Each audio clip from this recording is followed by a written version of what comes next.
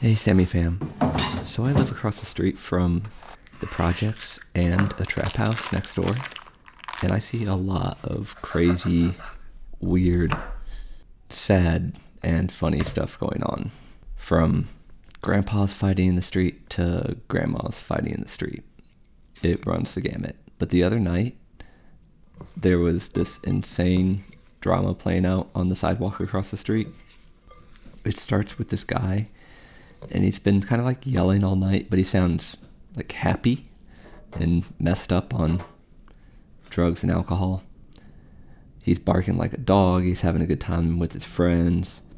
And we just think it's kind of funny. My wife and I, peek out the window at it, but it's no big deal. About an hour later, it takes a turn for the worst. He starts screaming about how his ex-wife doesn't love him no more. And she's there. She's in the trap house. And he's going, "You don't love me no more. You don't love me no more." And she's saying, "Go home. Go home."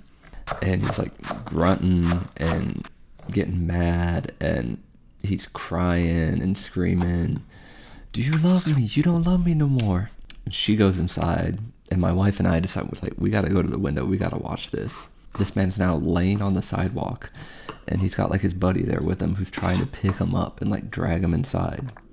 And mommy comes out from next door, and she's standing on her front steps saying like, "Oh, he needs a hospital, he needs a hospital." And we hear sirens, and we're like, "Oh, is that the cops coming for him? Is that the ambulance coming for him?" And it was. The ambulance pulls up, and the friend of the guy who's messed up on drugs is like angry at the paramedics, immediately yelling, "Don't touch him! Don't touch him! Don't touch him! Like you don't need to take him! You don't need to take him!" And lady next door is out on the steps saying, "No, he needs a hospital! He needs to go to a hospital!" But the buddy managed to get the guy like onto private property. He drags him up behind his front gate and like closes it and says like, "No, you can't come up in here. It's private property." So they say like they're gonna call the cops.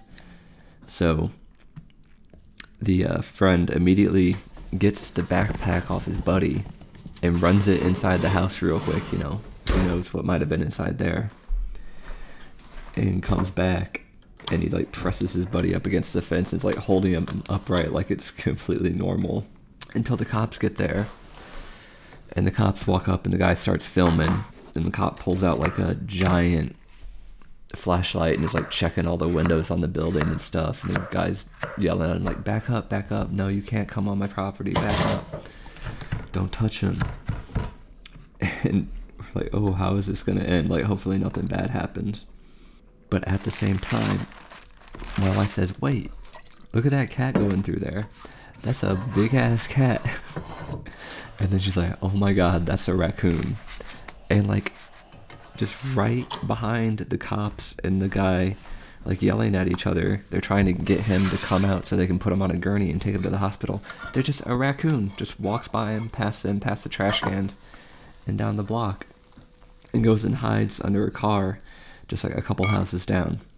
Nobody but us noticed, and the paramedics start to just like give up and start packing them all their stuff up. I guess like legally they can't force the guy to come with them. And the cops just kind of shrugged and were like, "Well, okay, we'll leave too then. I guess, there's not really a crime being committed here." And as the cops are leaving, for some reason, somebody comes out from the projects and starts screaming at the drunk guy. I don't know if it was a related beef, a separate beef, but now they start stumbling down the block together, pushing each other, and they fall against the car that has the raccoon hiding under it. Like, so I am watching, eyes wide open, thinking, is this raccoon about to jump out and like be the third person in this fight and take them both out? But no, a lady now comes across the street, and they've all started yelling at each other about like sucking each other's dicks and calling each other names. I don't know the backstory here. I'm just watching this play out from afar. And eventually the guy just kind of petered out. He had no more energy, and he passed back out, and the block was quiet for the rest of the night. It's pretty weird.